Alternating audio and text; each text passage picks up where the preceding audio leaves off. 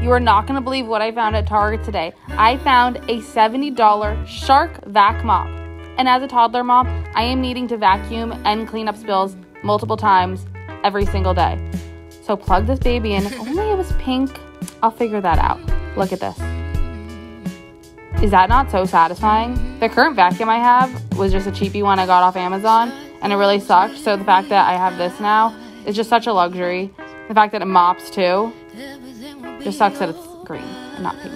It's okay, I'll get over that. I love it. 10 out of 10 recommend. Go get yourself this.